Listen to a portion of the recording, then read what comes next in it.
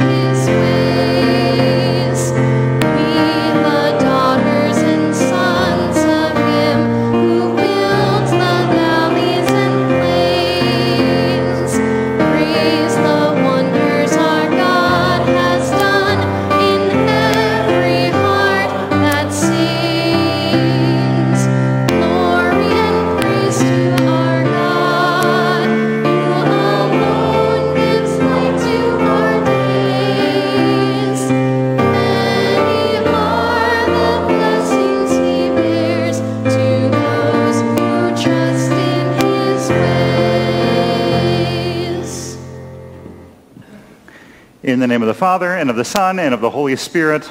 Amen. The Lord be with you. And with your spirit. As we enter into our sacred mysteries, as we celebrate the Lord's resurrection, we acknowledge our sins and we ask for the Lord's mercy. Lord Jesus, you were sent to heal the contrite of heart. Lord, have mercy. Lord, have mercy. You came to call sinners. Christ, have mercy. Christ, have mercy.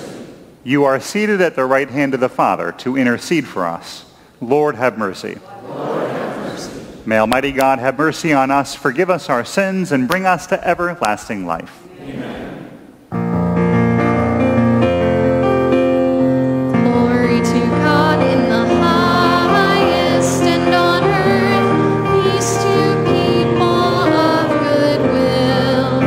We praise you, we bless you, we adore you. We glorify you. We give you thanks for your great glory. Lord God, heavenly King, O God, almighty Father. Lord Jesus Christ, only begotten Son. Lord God, Lamb of God, Son of the Father. You take away the sins of the world. Have mercy on us. You take away the sins of the world. Receive our prayer.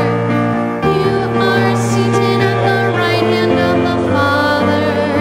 Have mercy on us.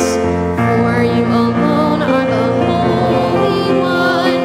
You alone are the Lord.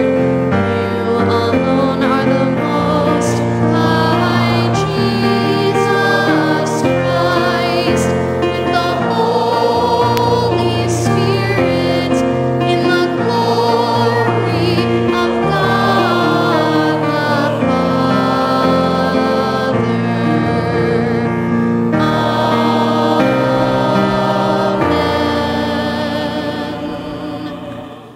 Let us pray.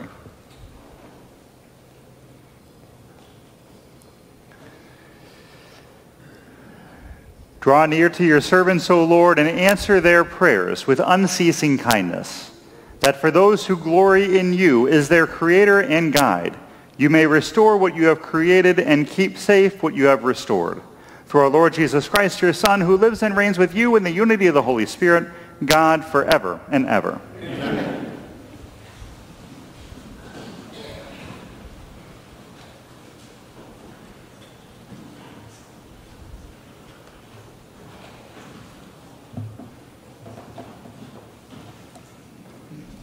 A reading from the book of Exodus. The whole Israelite community grumbled against Moses and Aaron.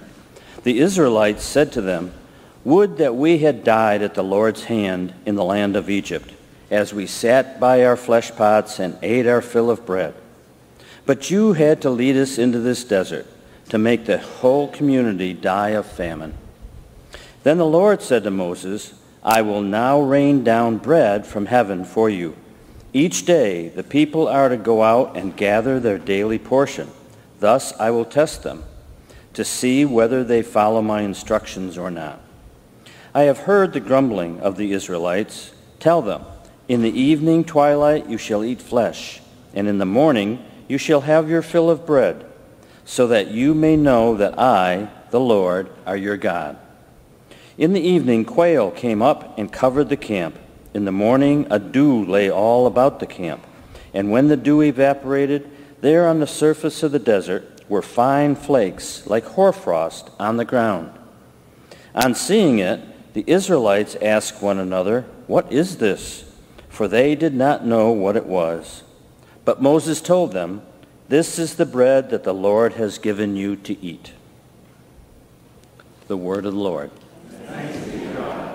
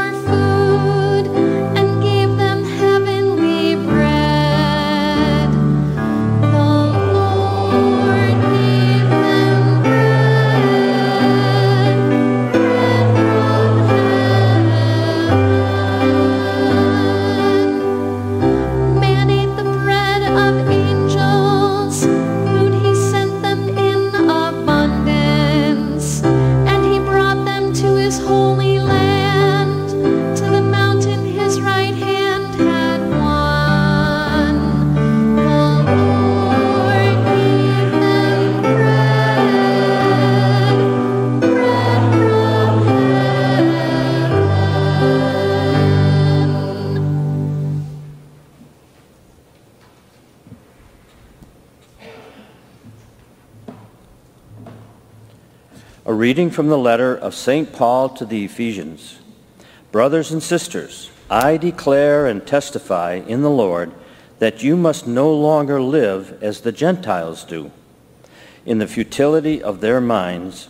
That is not how you learned Christ, assuming that you have heard of him and were taught in him, as truth is in Jesus, that you should put away the old self of your former way of life, corrupted through deceitful desires, and be renewed in the spirit of your minds, and put on the new self, created in the God's way in righteousness and holiness of truth. The word of the Lord. Thanks be to God.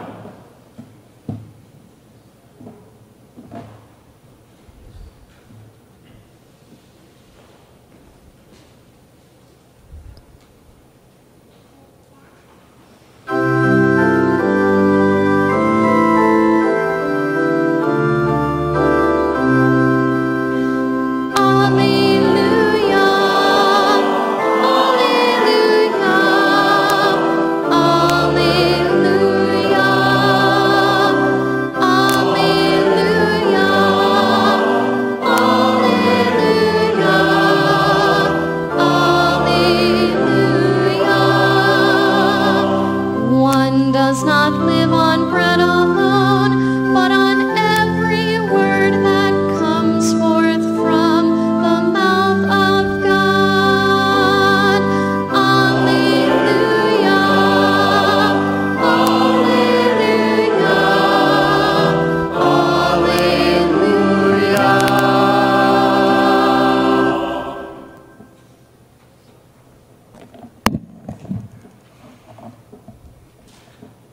Lord be with you. And with your spirit. A reading from the Holy Gospel according to John. Glory to you, O Lord.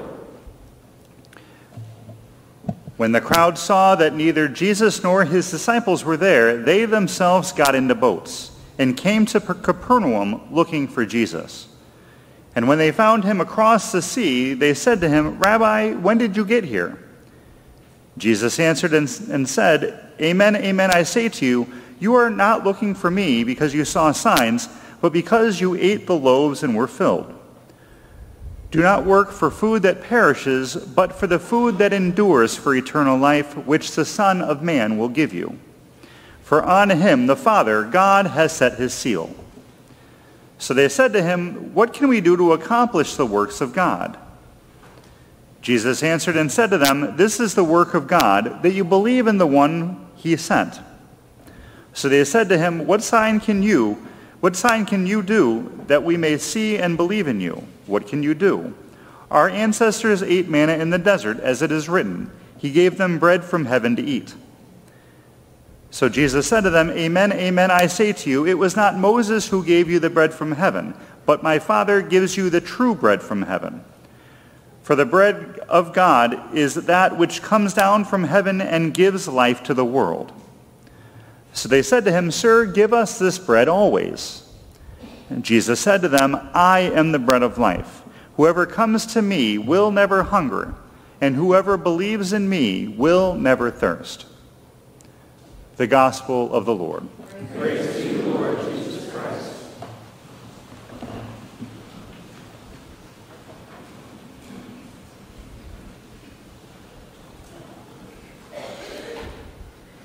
This weekend, we have the Bread of Life discourse. Jesus teaching all who are listening about what this true gift of the bread of life is. I am the bread of life.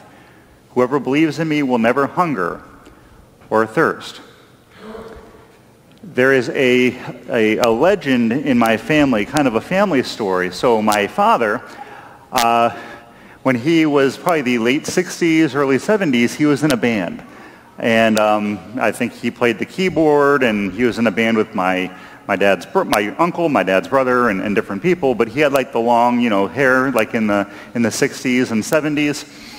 And so when my dad's brother Tim, when he got married, my dad obviously was going to be in the wedding. Well, showed up to the wedding, and he didn't cut his hair. And my grandmother was so upset because she told my dad to cut his hair before that wedding.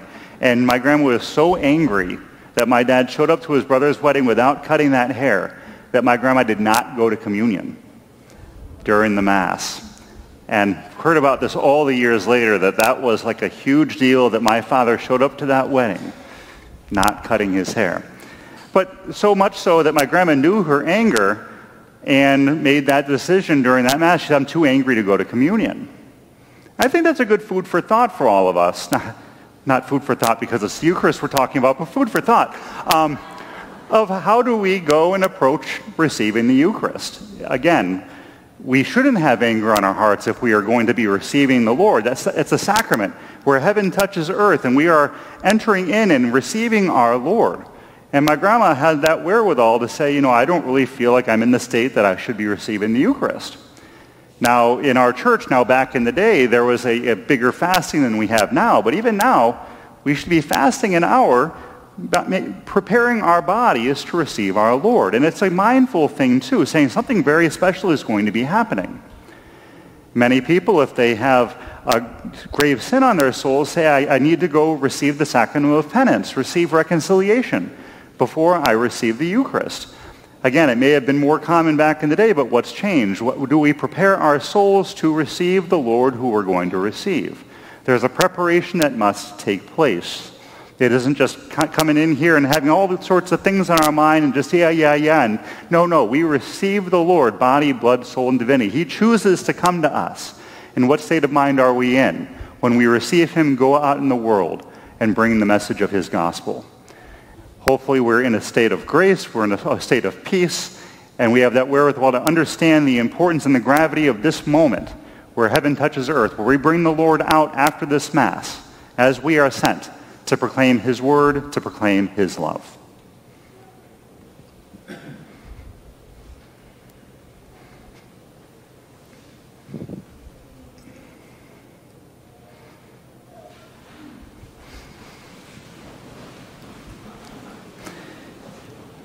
And we stand together as one family in faith, and we profess our faith. I believe in one God, the Father Almighty, maker of heaven and earth, of all things visible and invisible. I believe in one Lord Jesus Christ, the only begotten Son of God, born of the Father before all ages, God from God, light from light, true God from true God, begotten, not made, consubstantial with the Father. Through him all things were made. For us men and for our salvation, he came down from heaven, and by the Holy Spirit was incarnate of the Virgin Mary, and became man. For our sake he was crucified under Pontius Pilate. He suffered death and was buried, and rose again on the third day, in accordance with the Scriptures. He ascended into heaven, and is seated at the right hand of the Father. He will come again in glory to judge the living and the dead, and his kingdom will have no end. I believe in the Holy Spirit, the Lord, the giver of life, who proceeds from the Father and the Son, who with the Father and the Son is adored and glorified, who has spoken through the prophets. I believe in one holy, Catholic, and Apostolic Church. I confess one baptism for the forgiveness of sins, and I look forward to the resurrection of the dead and the life of the world to come. Amen. In trust and confidence, we bring our prayers and petitions to our loving Father. That Christ may continue to draw all people to his church to receive the bread of life in the Eucharist, we pray to the Lord. That the word of God may guide elected officials to protect all human life, especially the most vulnerable, we pray to the Lord. That all who are burdened by worry may be renewed by Christ in trusting the providence of God, we pray to the Lord. That the Holy Spirit may continually guide each of us in living as our new selves in Christ, we pray to the Lord. And we pray for all who have died, especially for Pat and Connie Trongo, for whom this Mass is offered. That their souls and all the souls of the faithful departed through the mercy of God rest in peace for eternal life, we pray to the Lord. And we pray for the prayers on our prayer line and for those that we voice in the silence of our hearts.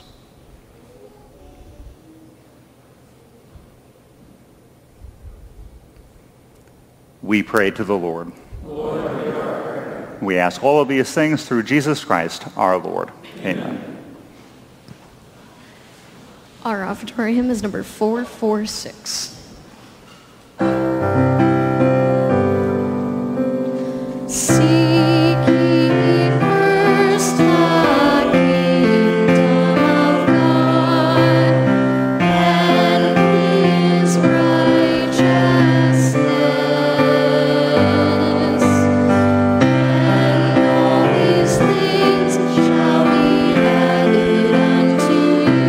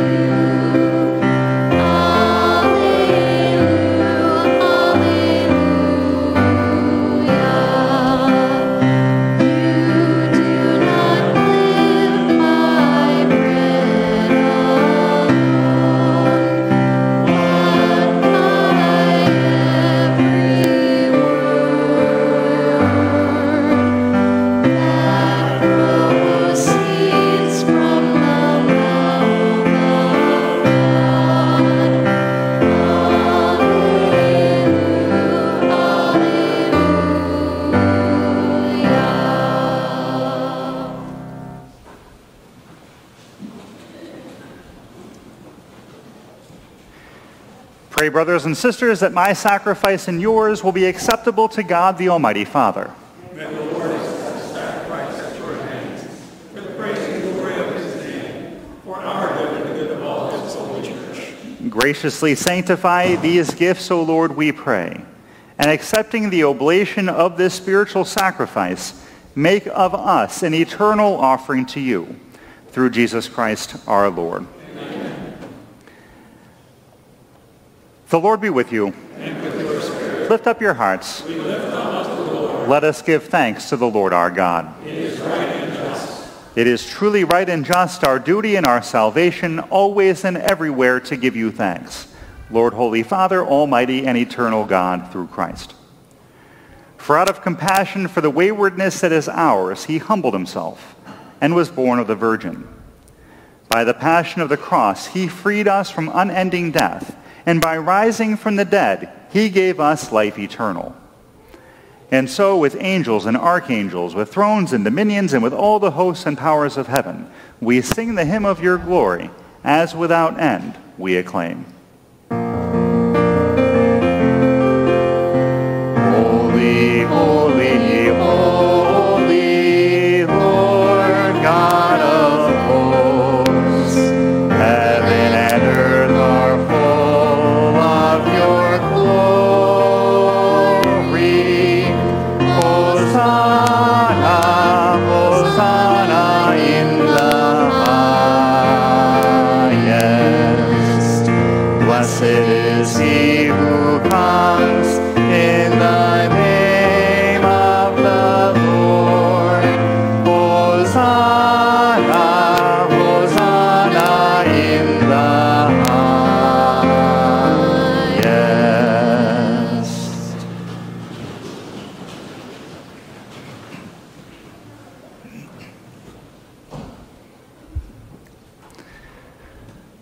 You are indeed holy, O Lord, the fount of all holiness. Make holy, therefore, these gifts, we pray, by sending down your Spirit upon them like the dewfall, so that they may become for us the body and blood of your Son, our Lord, Jesus Christ.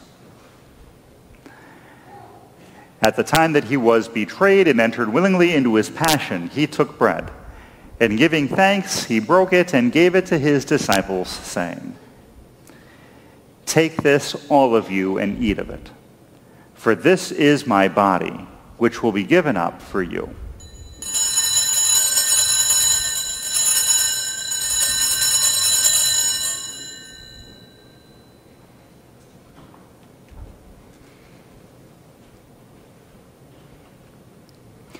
In a similar way, when supper was ended, he took the chalice, and once more giving thanks, he gave the chalice to his disciples, saying, "Take this, all of you, and drink from it, for this is the chalice of my blood, the blood of the new and eternal covenant, which will be poured out for you and for many, for the forgiveness of sins.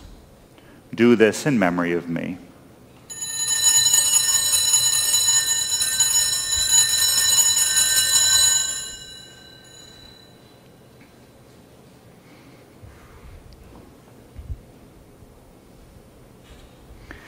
The mystery of faith. When we eat this bread and drink this cup, we proclaim your death, O Lord, until you come again.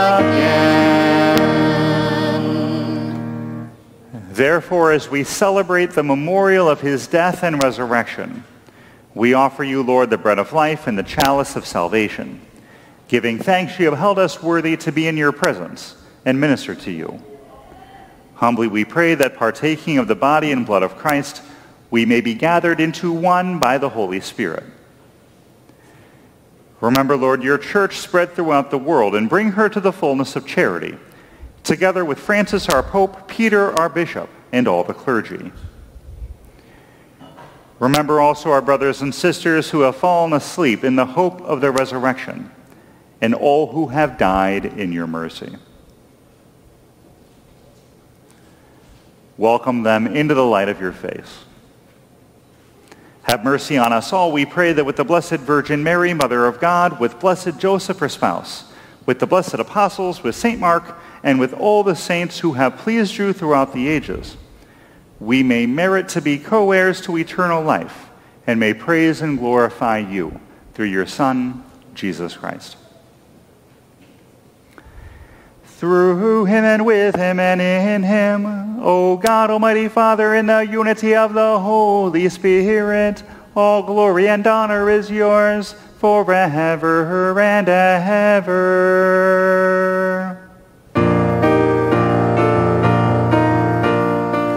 Amen, amen, amen.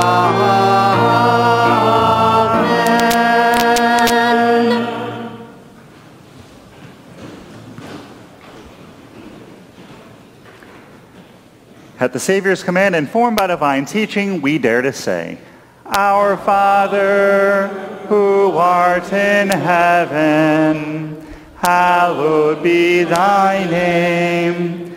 Thy kingdom come, thy will be done, on earth as it is in heaven.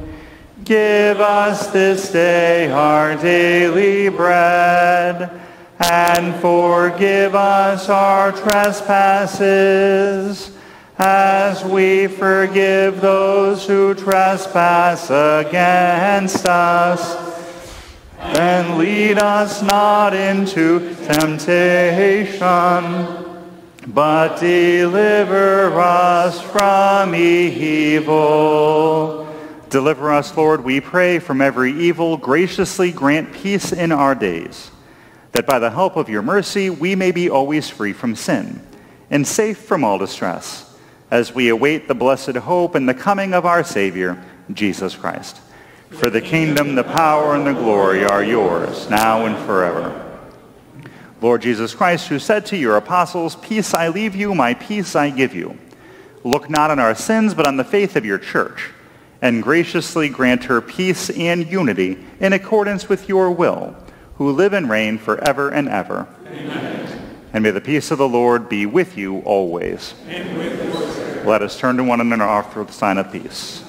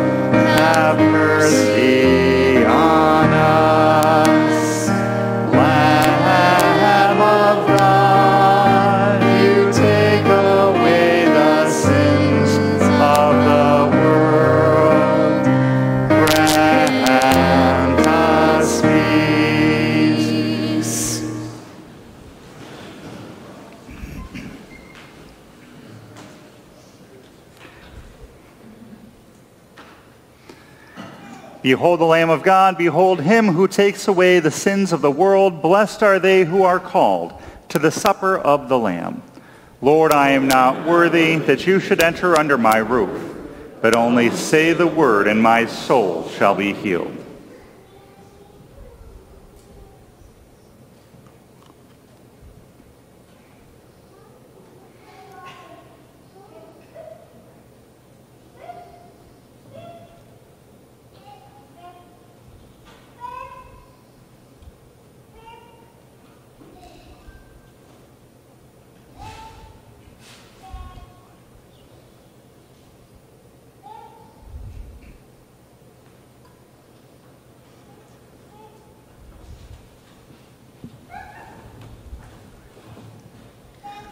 Our communion hymn is number 342.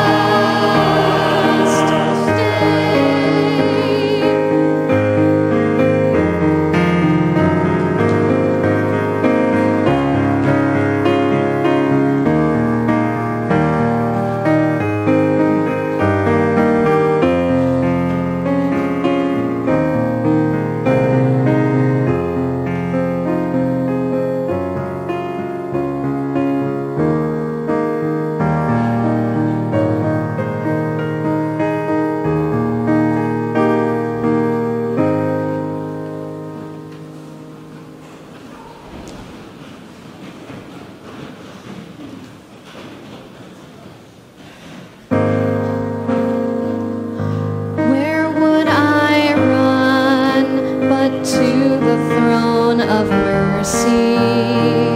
Where would I kneel but at this cross of grace? How great the love, how strong the hand that holds us. Beautiful, so beautiful. So here I bow to lift you high. Jesus, be glorified in all things. For all my life I am yours, forever yours. There is a King who's bore the scars of healing. There is a Son who came in grace and truth. How great the love that carries us to kindness. Wonderful, you're wonderful. So here I bow to lift you high. Jesus, be glorified in all things. For all my life I am yours, forever yours. And let us pray.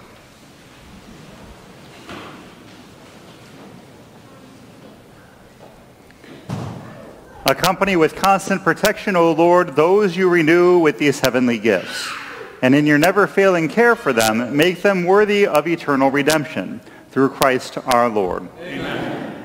And it's always so nice to have the choir with us, and welcome back to you two who haven't been with us for a while. So thank you for joining us again. I was worried about you, but Amanda assured me you'd be back. So thank you for coming back. Yeah, that was awkward. But anyway, welcome back. Secondly, I think we have to sit down again because we have please sit. We have a special gathering this evening after the Mass. From our parish-wide survey, it came forward that there is a big interest in women's ministry. So instead of me talking about women's ministry, we're going to have Samantha come up and talk a little bit about what's going on and the listening session that's going to happen downstairs after Mass. So Samantha, thank you.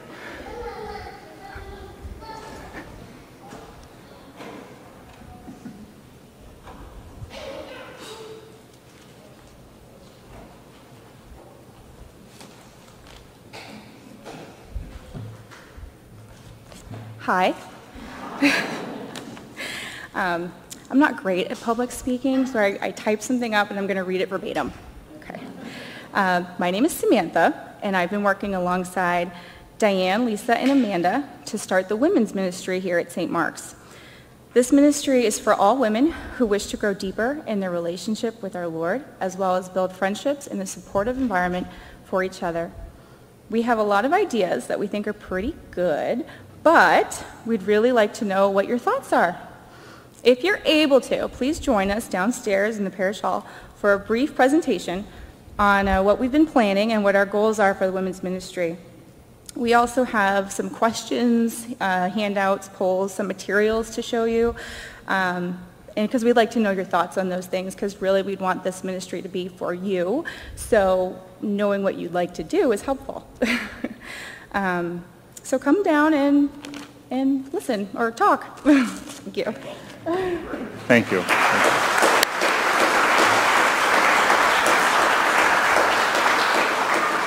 Yes, so they're having one listening session presentation tonight after the 5 p.m. Mass, and then next weekend after the 9:30 Mass, they're having another one for the Sunday crew. So please, if you're interested in women's ministry and want to hear and also give your thoughts, please join them downstairs after Mass. Thank you. Other than that, you'll see on the side of the church by the side entrance, the landscaping project is near completion. Like I told you, there was a family that donated a statue of the Holy Family The husband went through RCIA and was baptized last year, and it was kind of in Thanksgiving for his conversion. That's being installed this coming week, but the rest of the landscaping all had to get done. I think it looks great.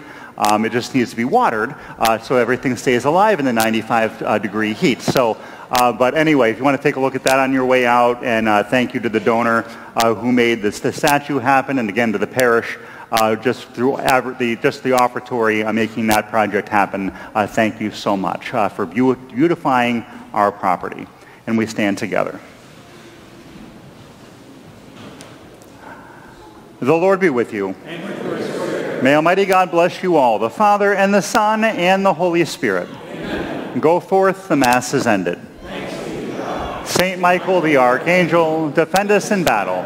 Be our protection against the wickedness and snares of the devil. May God rebuke him, we humbly pray. And do thou, O Prince of the heavenly host, by the power of God, cast into hell Satan and all evil spirits who prowl about the world, seeking the ruin of souls. Amen. And our closing hymn is number 213.